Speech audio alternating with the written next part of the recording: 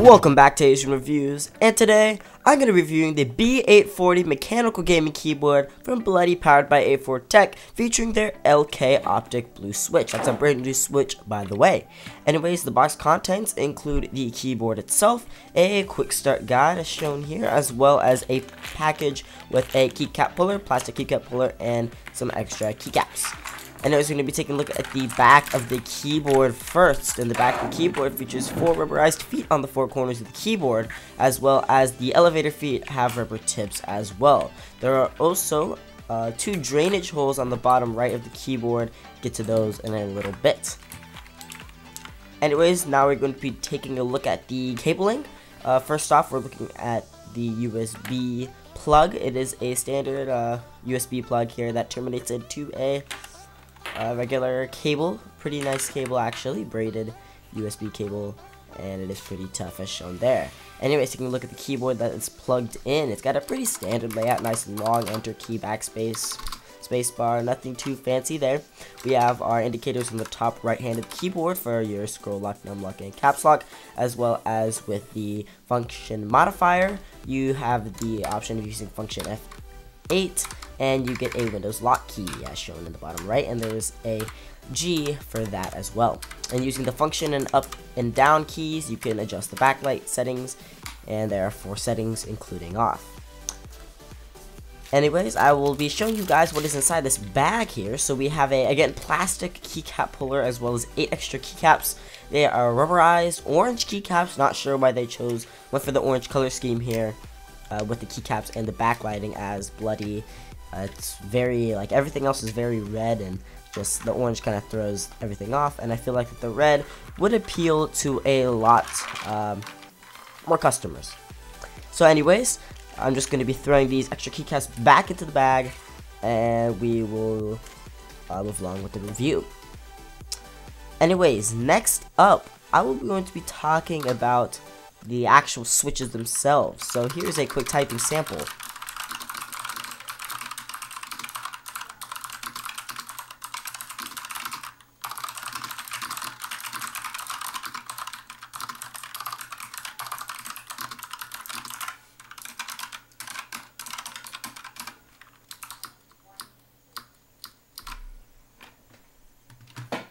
Now that was the typing sample for the LK Optic Blue Switches, and here I have my Lixius Motive V2 mechanical keyboard, and this is going to be a Kale Blue Switch. It's closer to the MX Blue compared to the LK Optics.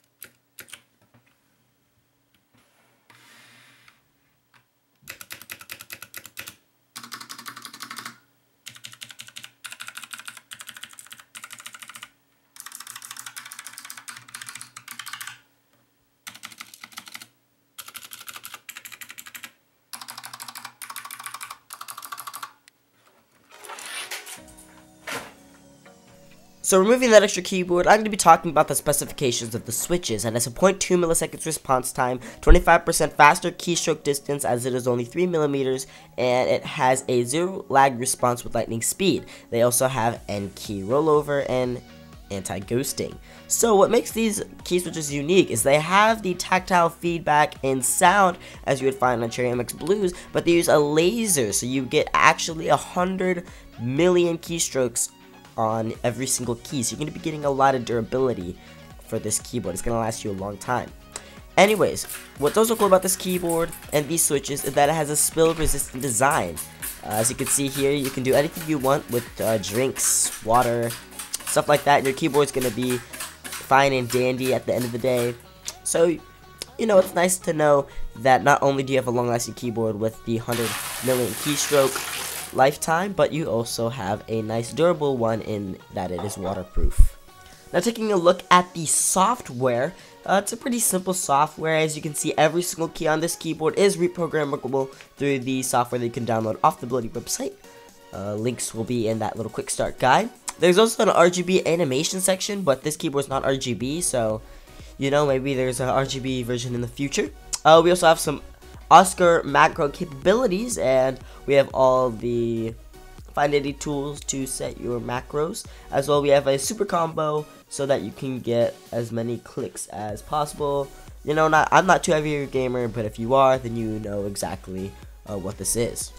So that pretty much concludes the review. I'm still questioning why Bloody, why you guys decided to go with an orange color scheme, as red is very like bloody, like you have red all over your packaging and website and your gaming mouse as shown here, but you guys decided to go for an orange as well. I feel like red would have appealed to a lot more setups better, and you guys would have had a better market.